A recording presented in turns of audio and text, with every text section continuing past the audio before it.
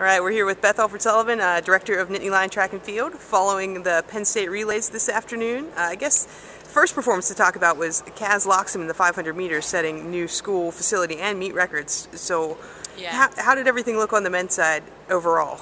You know, our men were outstanding. You know, I think it was a great day today. We honored our teams from the 42, 47, and 1950 national championship teams. And so we had a dozen or so guys from that era back in town this weekend.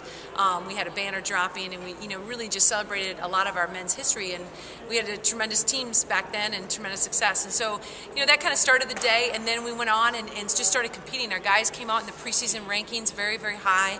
We have everybody back from last year's indoor nationals, from last year's team. And I've been saying it for a year now. I think we're really, really good. And our guys started it up that way. And, Kaz was one of those, Coach Gondak was a little worried about opening up, trying to set a school record in his first race of the year. But this is a kid that ended his last track season second in the world. So, he wanted to run big, and easily broke our school record and the facility record. And I think one of the top times for 500 maybe ever run. So, that sets a little bit of a tone. You got the guys that are in their 80s here to watch, and you got the young kid that sets a new record like that. So that set the tone, and we just filled it out really well. Our shot put and weight throw went great. We had a lot of guys throwing big there. Some good middle distance on the track. We kind of rested our distance runners this weekend. But then you throw in, great pole vaulting and, I have to say, just an outstanding high jump for us. So, it was one of those days where it was a super opener for the men, and I think Kaz and, we topped it off with a good 4x4, probably one of the better we've run in the last couple of years. So, I can keep going, but in general, we had just a great first day of the year. So you mentioned the preseason rankings. The men, of course, are ranked 8th. What's that like as a head coach to go into a season with that high of a ranking? Well, I think it's good for where we are on our men's program. We believe we're good this year, and to keep kind of having the reinforcement of other people believing that, the rankings coming out that way, a lot of momentum being here at home. I think it's good for us to get a preseason ranking that big.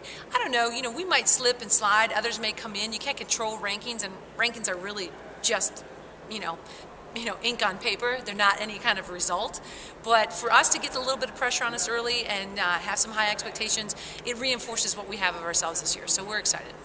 So on the women's side, the women coming into the season ranked 19th overall had some ups today, like the women's 4x4 set a meet record, a couple of good wins, like out of freshman Marlene Ricketts in the triple jump. What were your thoughts on the women's results today? Our women are really good. Our women have a thread through the entire program of when we hit our stride, so to speak, when it's not early season, January 8th, but when it's January 28th or February 28th, I think we're really going to be good. We have a lot of experience and new talent. We saw the debut of Mahogany Jones today, who, I think had a couple runner-up finishes and just ran tremendously, and then split a great leg in the 4x4 in one of our teams in the 4x4. You've got other performances, Katie Wolf, another freshman that did some great stuff, and just kind of all in, like you already mentioned, Marlene winning in the triple jump, and a lot of stuff for as hard a week as we had training, and for as much emphasis as we have on and kind of a target on our back to not only come into the Big Ten expecting to win, but also continue the podium drive at the national championships. Our women are good. We felt very, very confident in what we saw today, and we'll fill the team out as we go over the next few weeks. Of course, the next meetup is January the 15th with the Nittany Lion Challenge, and we'll welcome the top-ranked Florida Gators on the men's side and a very, very good Florida women's team. How do you prepare a team for competition like that so early in the season? Well, I think we take it one day at a time. We had a good start today, and I think that we all recognize that the level of competition is going to step up quite a bit in a week's time. But honestly, our team has had so much exposure to high-level competition. Our athletes, we had well over a dozen, at the national championships, in the finals at the national championships last year.